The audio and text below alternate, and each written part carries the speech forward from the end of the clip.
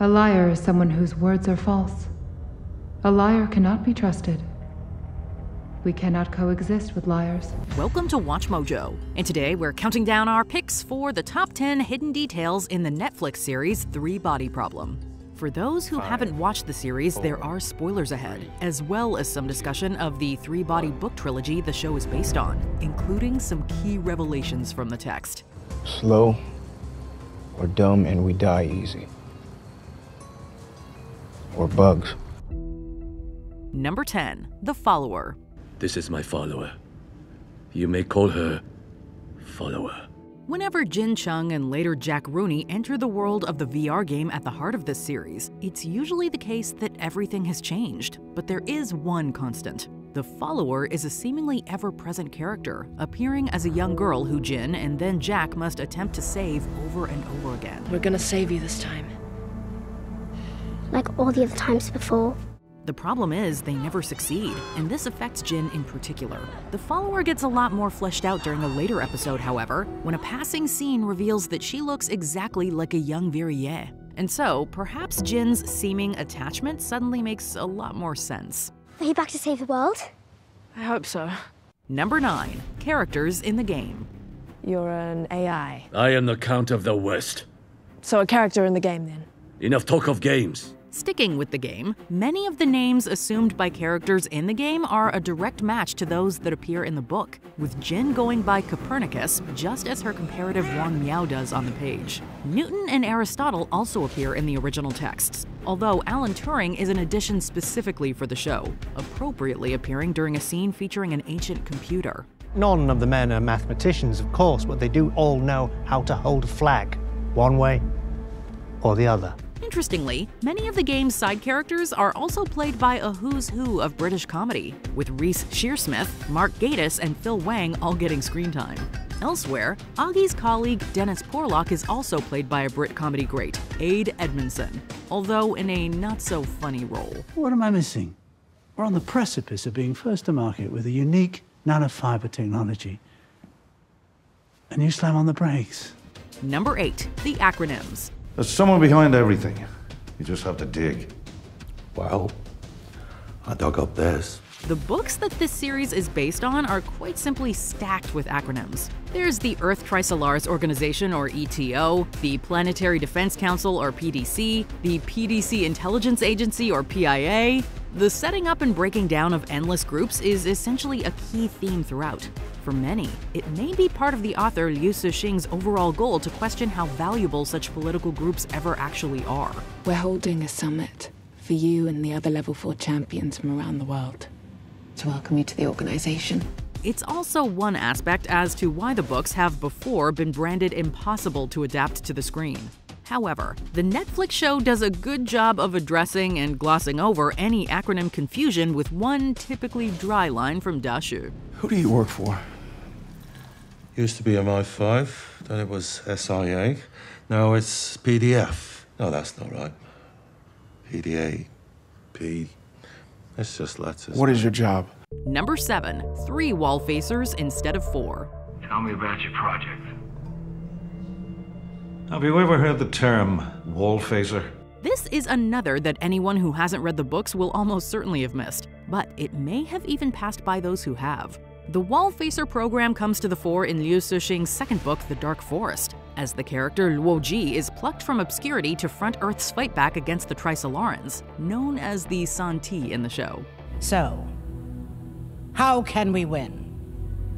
How do we keep secrets from an adversary who sees everything?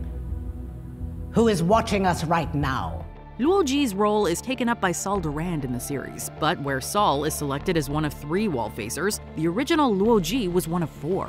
The change is most likely just to streamline the story for Netflix, but it does mark another move away from the text all the same. A wall facer's work is carried out in secret, in the solitude of the mind. I don't know what's inside your mind. Neither do they. I do not want this job. Number 6, the Space Fleet. I thought I comported myself well in Panama. Oh, you're looking for commendations. Maybe you should go back to the Navy. Sail around in circles wearing a funny hat. Squeezed into the middle of episode 6, this scene somewhat sneaks into the show, but its implications are vast. Up until now, Raj Varma has been Jin's kind of unlikable boyfriend, and a hard-hearted lead during events on the Panama Canal. So what do you think is happening? I think we're at war. But here, his role changes, and readers of the books finally realize who his most likely parallel is: Zhang Beihai. In the books, Zhang Beihai is a major character as the action moves from Earth into space. He's a pillar of triumphalism, the mindset that Earth can and will ultimately succeed against an alien force, and he ultimately plays a pivotal role. Following this power play moment between Raj and Wade then, we can safely assume that Raj will become a lot more involved in the future. Put me on the Space Fleet team. Done. Thank you. Number 5, Da Shi's son. So all of this, is this real? Because if this is what real is, I'm not interested. At the other end of the scale to Raj, Da Shi's son Reg is shown to represent another key mode of thought in the books: escapism, an offshoot of defeatism.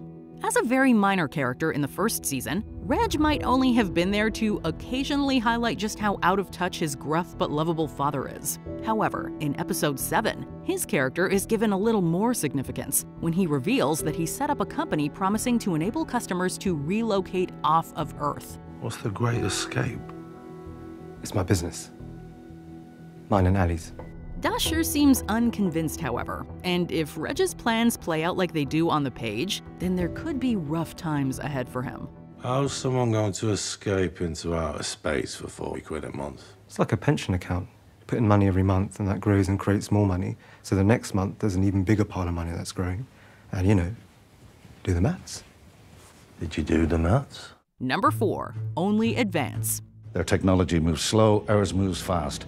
That's why they're going after our research. Fine, let them do the worst. As the series progresses, Wade develops a seemingly innocuous motto: only advance.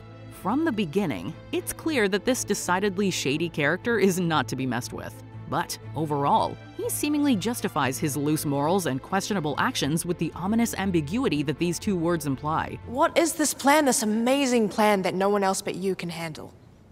Only advance. I don't know what that means. Going by the books, it's a good bet that this is a phrase we'll hear again, and probably multiple times, as Wade is set to really push the envelope. But clearly, if advancement is the only thing he cares about, he could very well prove a dangerous man to know. We're not sending a camera. We're sending a human being. Number 3, Ye Wenjie's fate. In nature, nothing exists alone. For the most part, the story of Ye Wenjie plays out on the screen much as it does in the books. Mike Evans isn't her daughter's father on the page, but apart from that, it's pretty close. That is, except for in the books, she actually kills 2 people, including her husband. Netflix leaves this particular part of her origin story out, but seemingly does nod to it during Ye Wenjie's final scene at the top of Radar Peak with Tatiana. It'd be horrible. That fool might not even happen right away. In the books, Ye Wenjie cuts the cord while her husband and another are scaling the cliff face to ensure her alien communications are kept secret. In the show, it's implied that Ye Wenjie is about to jump from the same cliff before Tatiana shows up promising an unknown alternative. I wanted to see one more sunset from this place. Can we watch it together? I'd like that very much. Number 2, The Fairy Tales and the Goldfish Bowl. That's unavailable till the new year. Can you wait? I will be unavailable then as well. By the end of season 1, Will Downing has turned from being the quietest of the Oxford Five to becoming the single most important brain that humankind has ever produced. But along the way, he brandishes a couple of pretty important props. First, with his book of fairy tales, far from providing light relief as he battles illness, they offer a direct link to the breakthrough made earlier by Evans regarding the Santi and the telling of stories. So the story, it is a lie about a liar? Yeah, I suppose it is. Second, the Goldfish Bowl. In one sense, it's a gift to symbolize the closeness of Will and Jin. But readers of the books will also notice that it possibly relates to a particular scene at the very end of Liu Cixing's original trilogy. It's for you. Little housewarming for when you're too lazy to look at the ocean. I love the little fellow already. Before we continue, be sure to subscribe to our channel and ring the bell to get notified about our latest videos. You have the option to be notified for occasional videos or all of them. If you're on your phone, make sure you go into your settings and switch on notifications. Number 1. Saul's Destiny. Einstein wasn't right about everything. If anyone can figure this out, it's you. While the show takes its time to tell the stories of all the Oxford Five, Saul Durand doesn't really come to the fore until the first season's final episode, when he's selected as a wall facer. And finally, the third wall facer, Saul Durand. However, at the same time, he's also the first of the 5 friends that we meet, when Vera finds him hard at work trying to make sense of physics that's seemingly broken. In the books, Saul's parallel character is Luo Ji, who's also selected as a wall facer, and embarks on a unique life from there on out. And in what could prove to be a genius piece of foreshadowing, Saul's first words seemingly hint at the journey he's about to experience. I knew you'd be the last one here. Here till the lights go out, boss. What was your favorite scene in the series? And which of the hidden details did you find most satisfying of all? Be sure to let us know in the comments below. Let's get back. We've got work to do.